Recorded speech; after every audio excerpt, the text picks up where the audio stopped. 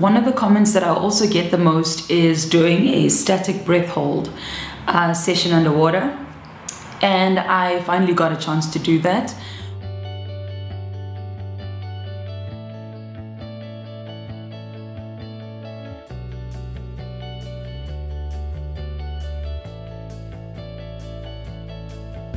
What was interesting is that, one, it was in the night, so I was a little bit cold when I did stop the free diving to actually do the breath hold, and I wasn't wearing a suit, so I got a bit cold towards the end.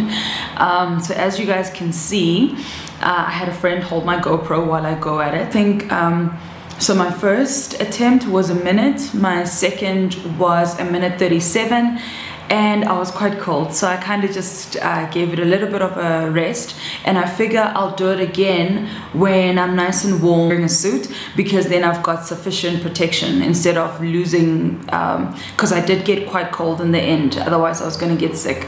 So I'm keen to try again. Probably in another week or two I'll post a video of my static breath hold using this fantastic Mari's Noseclip.